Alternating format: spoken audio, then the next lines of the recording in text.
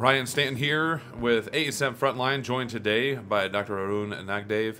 He's here because one of the big things that I talked about when I do lectures on opioid-sparing techniques and the opioid epidemic and making sure that we are adequately, appropriately treating our patients for pain is the with the use of the ultrasound-guided nerve blocks. And that's a huge transition.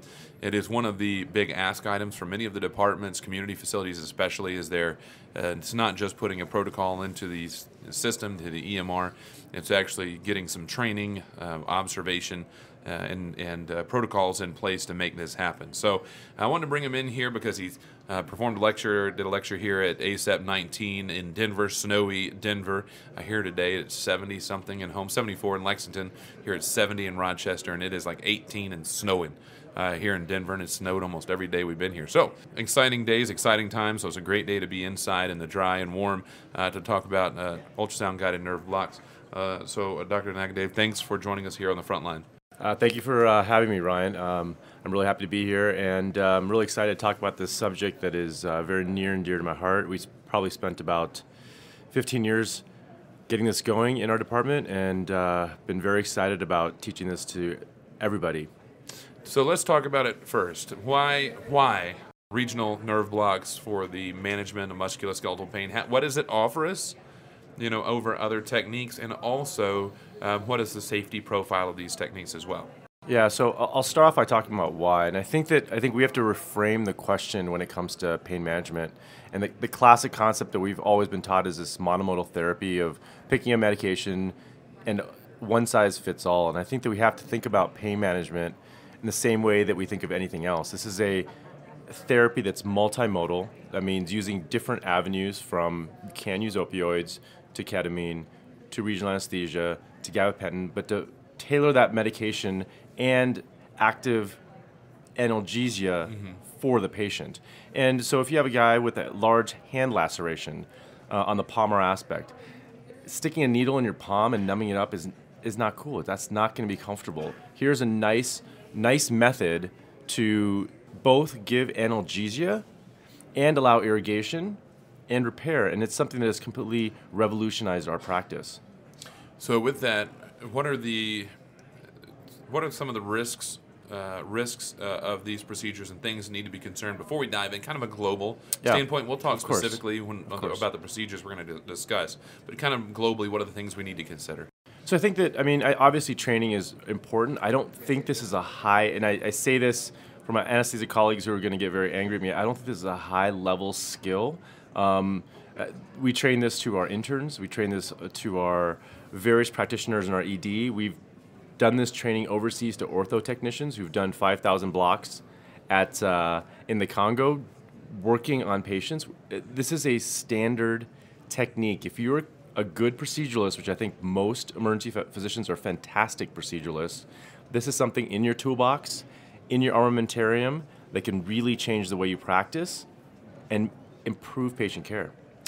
Okay, so you talked about the hand, and what would be, if you're putting, folks listening out there, they need to put in the first procedure they want to do, what's the best one to add, kind of the first step, the one to get this process and program started in your department? Yeah, so I think it depends on your department. Again, tailoring this to where you work is really key. If you're working at a shop that is in the Northeast, you have a lot of hip fractures, and your ortho department is reasonable, i.e. they read the literature and they look at their own guidelines, I think the femoral nerve block is an ideal place to start. It is generally a simple block. It is a low-risk block, and it gives great analgesia, not anesthesia, and I want to be very clear, analgesia along with what else you're doing, such as IV pain medications, for your patient who has a hip fracture. This is great for intertrochanteric hip fractures. It works fantastically well. If I'm working at a shop where I have tertiary care ortho saying don't touch my patients, or you have 7 anesthesiologists that are like, I don't want you to do anything, hand lacerations are a great place to start. I think rib fractures are also a great place to start, because here you're going to inject these guys with a serratus block, which we'll talk about later, and probably send them home. Mm-hmm. And that's, in my particular facility, we have a significant elderly population, so we have a ton of hip blocks. And so that's where we started with the femoral nerve block. and we've loved it. And so in our facility, got on everybody on board from orthopedics, which is it's still community, so they're all private folks. They're good with it.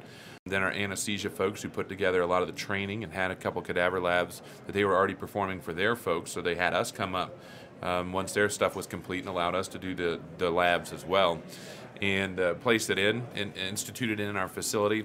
It was about a 1 to 2 month ramp up to get all the training done, all the procedures done. I mean, in terms of the policies, procedures, and breakdown training for the nurses. Actually, that took longer than the training of the physicians because they were very nervous about pushing these medications and such. Of course, they heard the horror stories of, got to be careful. If this is in the artery, we're going to end up with arrhythmias. Right. Of course, it's super low risk, and actually, once you do 1 or 2. You have to be.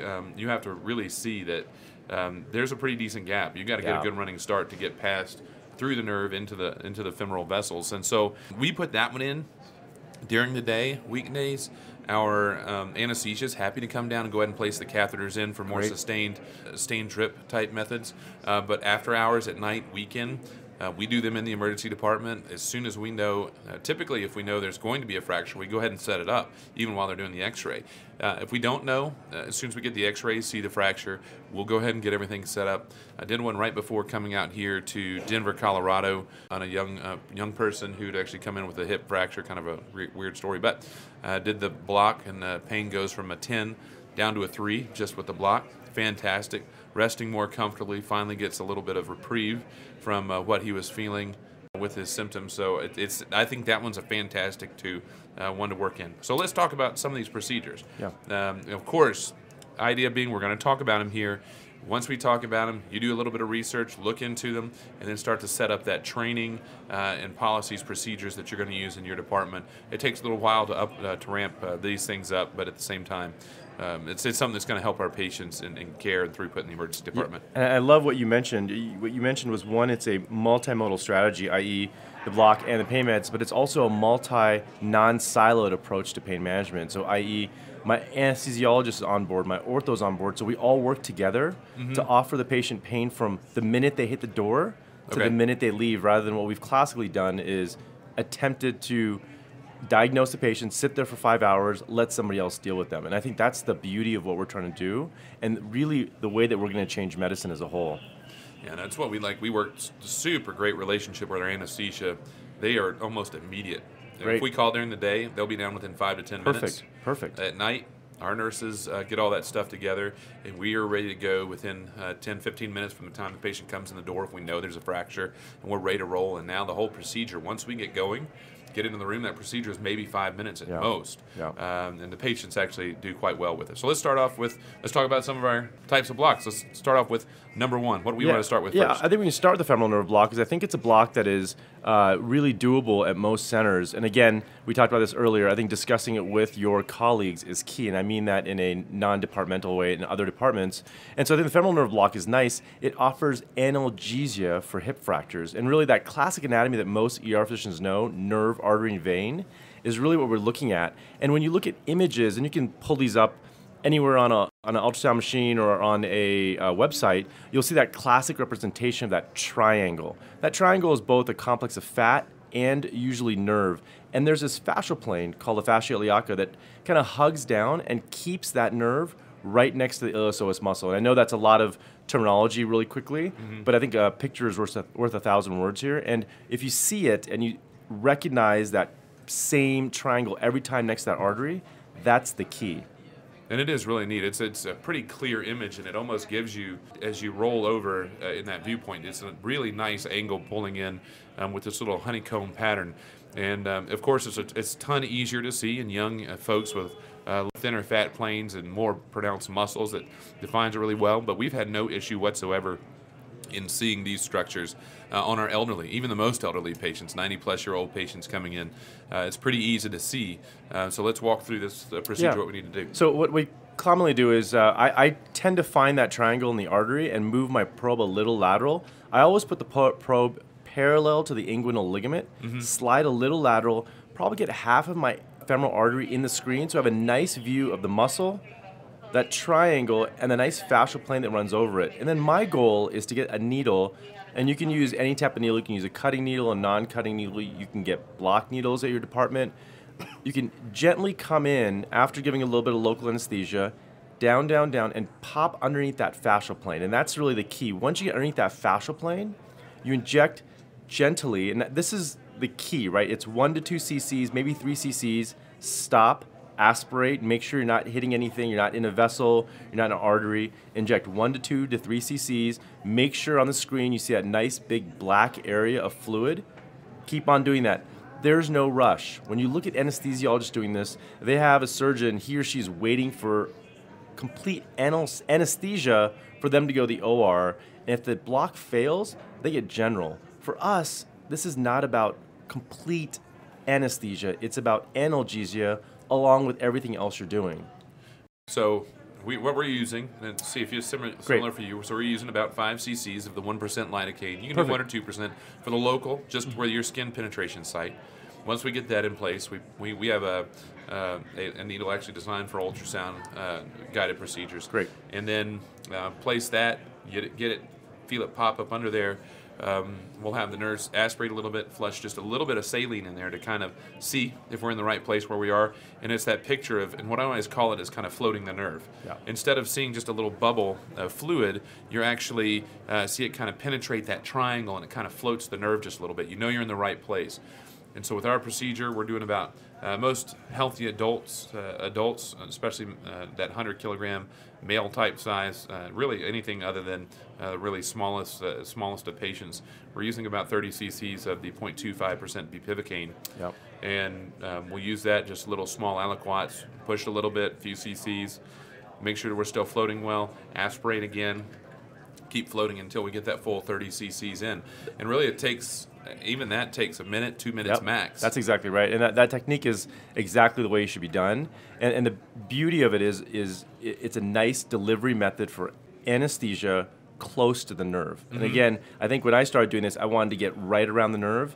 It's not about getting it right on the nerve, but it's getting it close, and it tracks to the nerve. It's a lipophilic compound. That means it penetrates fat, which is your nerve cells are covered in fat. Remember the swan cells from med school back in the day? So it's a great way to get great analgesia in that region. It's really more bathing the nerves. It's like just what I talked about with floating it. You end up floating it, and you'll see it kind of work its way around it, and then it bathes the nerves, and it's just sitting there in its own little bath of bupivacaine. And what I've seen is it takes about 5 to 10 minutes. Patients have pretty significant improvement at that point with their analgesia. With this, so we've placed the block now. We've got it all floated. Everything's great. Key being, if you're going to bill for the procedure, making sure you have the patient identifiers, that you take the appropriate, as is stated for billing, take the appropriate pictures for the procedure, which can kind of be a little bit difficult because you're holding a needle and you're holding a probe. So have somebody there that can hit that freeze button or hit that save image button or CineClip button, whatever it may be, to make sure that you have the appropriate images in there so you can document it for billing purposes, because of course these are fantastic additions, augmentations, not only for the patient but also for our revenue as well. And then after that, the big thing to worry about and watching for is, of course, potential. So the two big side effects that people commonly talk about when it comes to femoral nerve blocks is, one is if you enter a vessel and you're aggressively putting in, ideally, bupivacaine, that can cause, again, if I inject 30 cc's of bupivacaine into somebody's artery, that bupivacaine will end up in two very lipophilic places. One's the heart and one's the brain, and those are, the medication is a sodium channel blocker.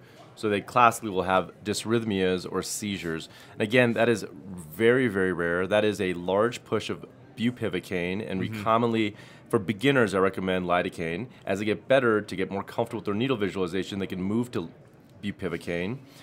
So I think it's really rare. We have not had any cases of it because we stay far away from the vasculature, and always stop the procedure if you do not see your needle tip or you do not see that nice black anechoic fluid that comes out when you push. And you can always, if you're not quite sure, you can always switch back to the saline and do some pushes there and make sure. But really, you're not even close. You're a couple of centimeters, from the actual vessels.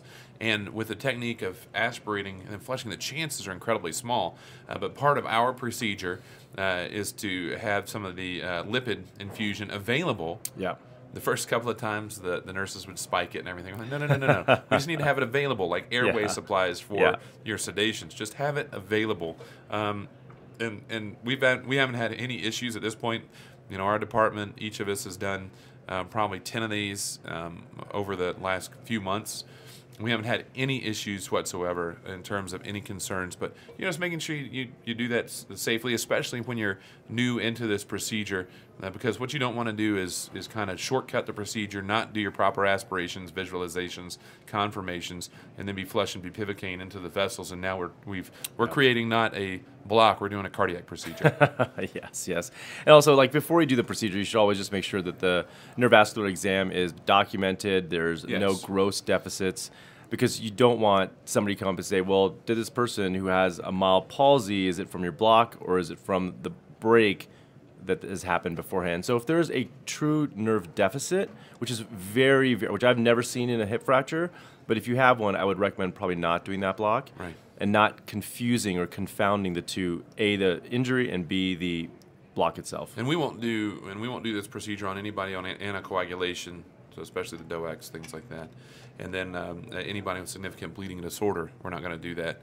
And there's some data that I've seen that it's not really a significant bleeding risk, but at the same time, that's one where we tend to preserve that for in the OR in those controlled settings, even though most things show that in the emergency physicians are getting the same outcomes and low risk of complications that anybody else in the hospital is getting. Correct. That's totally correct. All right, what's the next good one you want us to hear about today? So the next one's something that has been kind of on the radar for about 3 or 4 years. It is a pretty fresh new block, and it's a block that's very different than what we've classically talked about in blocks.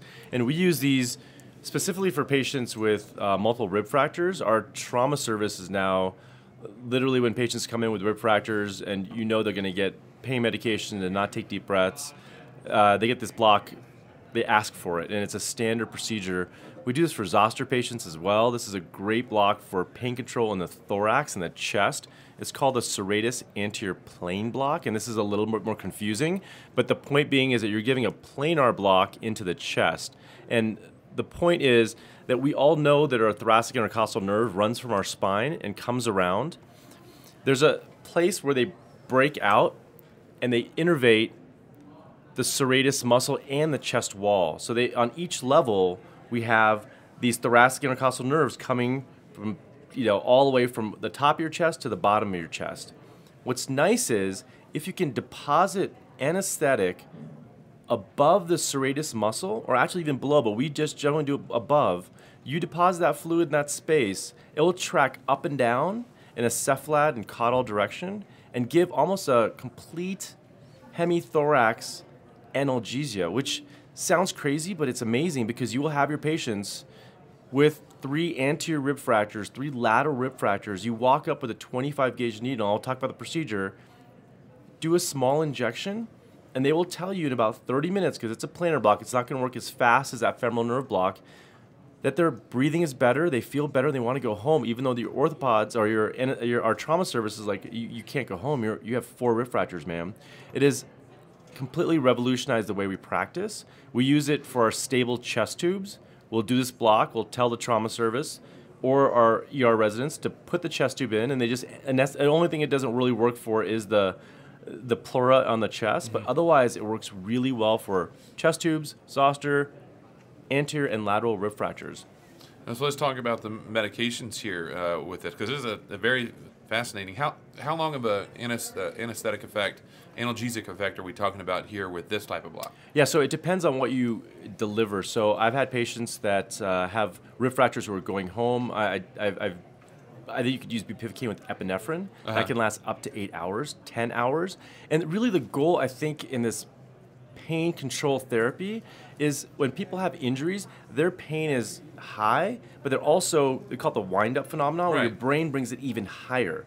The initial reduction in pain and comfort, starting the patient on oral medications or IV medications, really just never gets them back to that point of initial injury. And we've all had either a broken bone or initial pain. That pain is the worst, and then after that, it generally reduces. And it's just breaking that cycle. That's exactly right. So you catch up and kind of get a little head start on it, and then hopefully with your medications, and that's the key discussion to have with patients with any of this stuff, is we had this huge fallacy over the last 20 years that we were going to get people pain-free. That's not the goal. Our goal is to get people into a tolerable position to where they are not significantly disrupted and with severe pain or you can't sleep, those sorts of things. So you have to make sure that discussion that my goal is not to get you to zero pain.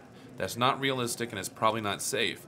Our goal is to get you comfortable enough that it's tolerable during the healing process, or comfortable during the healing process. Most of us can deal with that, 2, 3 out of 10 pain, and deal with it, and then if necessary, especially at sleep time, ramp it up a little bit in order to help folks get a little bit of sleep. All right, let's walk through it. So I think, again, this is a little confusing anatomy on a podcast. It's really hard to do. It's probably the first time I've tried it, but we're going to try it. So really what you want, the first time if you want to see somebody do it, getting a model laying in either left lateral or right lateral decubitus, you can actually see where the latissimus dorsi comes, and then the chest wall is anterior. So latissimus dorsi is posterior, chest wall is anterior. In the middle of those serratus muscles, you ever seen a boxer? They have those nice big serratus muscles. The probe should sit, again, pointing towards the nipple and the anterior axillary or mid-axillary line. When you do that, what you will see is that classic rib shadow. That was something we all see really well, and that pleural line below it. You're comfortable doing that if you're looking for pneumothoraces. Mm-hmm. The muscle that sits right on top of the rib is the serratus anterior muscle. It's called the serratus because it's serrated, i.e. fluid can track up and around it. It's not a full muscle. It's like fingerlets, if that makes any sense. The goal is to get fluid in the space right above, in this fascial plane above the serratus muscle. And what you do is you come in, again, this is a planar block, so you're not really looking for a nerve, you're looking for a plane. And again, the same idea, Ryan just talked about this with the nurses pushing. We come in with this needle, pop into that plane, and gently inject normal saline. And the goal is when you inject that normal saline, you will see fluid tracking in that plane on top of the serratus muscle. And that fascial plane you've opened up, and then you inject the anesthetic, and you can use, again, lidocaine with epi if you want to be a little more safer. If you want it, what we do bupivacaine with epi. It lasts a little longer. And then as the patient breathes, that fluid, which is proven by MRI studies, tracks in a cephalad and caudal direction, giving you a nice block of the chest. How much volume are we talking about in terms of either one of those two? Yeah, so I generally do a 10 cc volume of normal saline to open the space up because it gives me a really nice visual. I'm showing Ryan this nice video, and you can see that space popping open with just normal saline. Right. And then replace the anesthetic and put in the anesthetic you want. Replace the normal saline, inject the anesthetic gently, again, 2 to 3 cc's, aspirate 2 to 3 cc's, give the 20 cc's of bupivacaine, which we like, and then I usually flush my line with another 10 cc's of normal saline. So it's a 40 cc volume, but it disperses all through the chest. And again, this is not going to work. If you stand there and say, ma'am, are you feeling better in 5 minutes? She'll be like, no, it still hurts. You kind of have to go, get your coffee, see another patient, come back, and you're like, wow, now it's really working. They'll be breathing better. The keys to any of these procedures is understanding when you do the injection, you've got to see that dissection. That dissection between the fascial layer with the fat on top down to the serratus. And you'll see it. And that's the big thing to learn is what it looks like when you're actually kind of dissecting those fluids. So the fluid doesn't just ball in one central location. You actually see it kind of push those away, and that's what you look for. And that's why it's nice to start off with normal saline, because it's a good way to, one, make sure that you're in the right place and help to make that dissection happen. And then you have an open area, an open little pool to put the actual anesthetic in. Yeah, and this works really well. We published this in the ASAP Now magazine a few months back. I want to say about 6 months back. And I got a lot of really positive responses. And I think people have been doing. I taught a course in Dublin. We had some physicians totally integrate in their practice, and this is used by numerous centers up and down California as a standard procedure for all the rib fractures. And then and it looks pretty easy, and it's something you can add. Is to get on top of the management of the discomfort, get the patient home with the other modalities, and then also having a discussion with the patient that says this is going to last, should last, improve your discomfort for several hours, up to about 8 to 10 hours or so max. That's fantastic if that happens. But then also letting them know that it's just something to help on this stage to maybe break that initial cycle of pain. And the key is once you do the block, actually start them on a pain protocol and not wait for the pain to come back. So that's the key. Patients, I'm in no pain, I'm done with, I don't need any medications. So when they get the block, you're already still on a pain protocol to reduce that pain from coming back. Okay. Do we have any more on this one right now? No, I think we're good. Ryan. These are a good start. These are two great ones that any of us can do. Yeah. I look forward. I want to bring you back because I want us to do some of the hand. Yeah. Because those are laceration related. I learned with our anesthesia triple nerve to get basically the wrist and the hand. Nice. So it's some fantastic things we need to look for. And actually looking at some of the more proximal blocks with the lower extremity for the potential of even more of a femoral head or even getting into the pubic rami fractures because the femoral nerve is not going to get that medial aspect as well. But if you go a little bit proximal, you can actually get those a little bit better. Yeah. And the key is to start to get used to it. Once you learn one block, then after that, you know the techniques for the blocks. The technique is the exact same. The only difference is what's the anatomy that we're visualizing with our probe and understanding what you need to see, what you need to do in order to get that in the proper place. I really appreciate it. That's fantastic. Look up these. There's videos all over the dang place. ASAP Now has all this stuff on PDF, so you can pull them up on ASAP Now. Pull them up on ASAP Now. If you're looking for videos, I'll often just pull videos on YouTube and Google to look at these types of things, to see the blocks, see techniques, see a little bit different anatomy, and then work your way through. It's a little bit slow ramping up process. There is a learning curve, but once you get that in place, it is fantastic. It's comfortable. You enjoy it. It's another procedure because we all love procedures, and it's great for the patients as well. Yeah. And so it's falls into our opioid-sparing missions now, but also with improved management of pain, better than what we were doing before. Correct. With lower risk to the patients. How can folks get in touch with you if they have any questions or want any more guidance on how to get this done? Yeah, so we have a website, HighlandUltrasound.com, that does a lot of block work. I also publish a column in ASAP Now, so there's a lot of hopefully monthly or every 3-month columns coming out, some about blocks, a lot about blocks actually. And they can always email me at my first and last name @gmail.com. It's arunnagdev@gmail.com. And if you want the spelling, Arun is ARUN, Nagdev is NAGDEV. Look that up. Fantastic. Great. I'm going to have you send me that link as well because I'm going to be on there because I'm going to start learning. I'm going to learn this block as soon as I get back to Lexington because I've got some shifts this weekend. Until next time, I'm Ryan Stanton. You can contact me, youreverydaymedicine@gmail.com, youreverydaymedicine@gmail.com, or @everydaymed on Twitter. And until next time, you've been listening to ASAP Frontline.